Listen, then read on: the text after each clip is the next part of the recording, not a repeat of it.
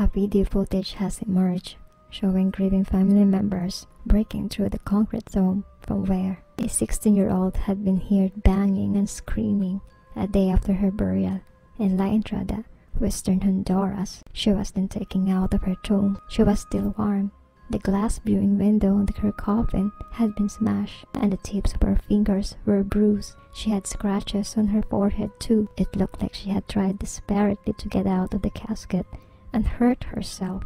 She was rushed back to hospital, where she was carried in, still inside her coffin.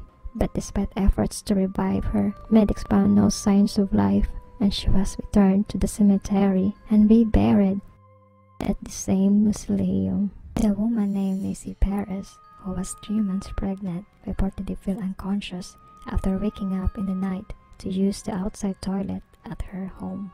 It was believed she was have collapsed in an apparent panic attack after hearing a burst of gunfire. But when she started foaming at the mouth, her religious parents called the local priest, believing she had become possessed by an evil spirit.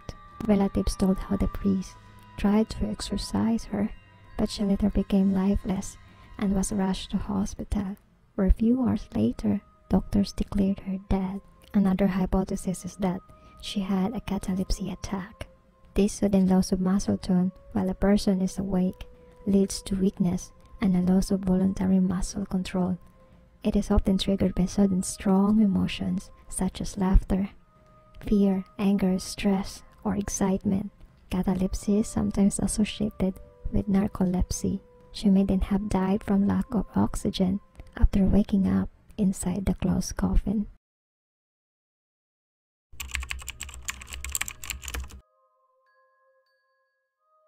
The family of a young Peruvian man who died after undergoing root canal operation have spoken of their distress when the man appeared to be breathing at his own funeral.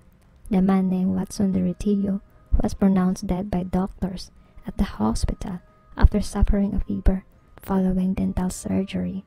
He was taken to an undertaker and his body was prepared for burial, but shock workers and relatives noticed he was still breathing as he was being entered. Doctor was called and confirmed he showed vital signs of life, so his body was taken out of the coffin and he was rushed to hospital.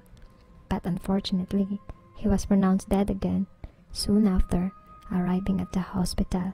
Ortega initially went for treatment on root canal at clinic, but he was then taken to the hospital after suffering fever and chills following the surgery, and is thought to have been given a sedative. He was then pronounced dead, but was instead alleged to have just been heavily sedated. Now his family are seeking justice, and police are investigating the case.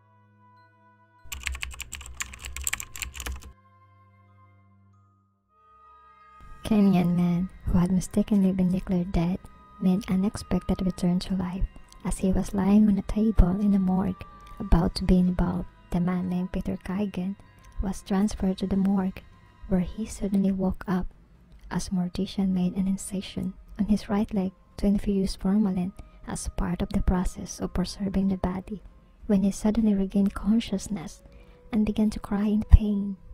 Shock staff initially fled, thinking he had been resurrected, before he was returned to the hospital and received first aid.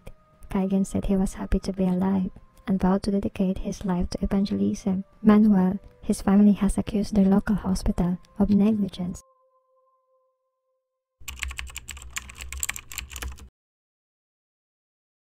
A 78-year-old Mississippi man wakes up in the back at morgue and startled the workers when his leg kicking to get out. The man named Walter Williams was taken back to the hospital and reunited with his overjoyed family, but unfortunately, 2 weeks after, he died. Family members said they were grateful for that extra time. Williams suffered from congestive heart failure and had been in hospice care when he was mistakenly declared dead. Doctors at the hospital said it was possible his severe hypoglycemia combined with medications he was taking may have made him sleep so deeply that he appeared to have died.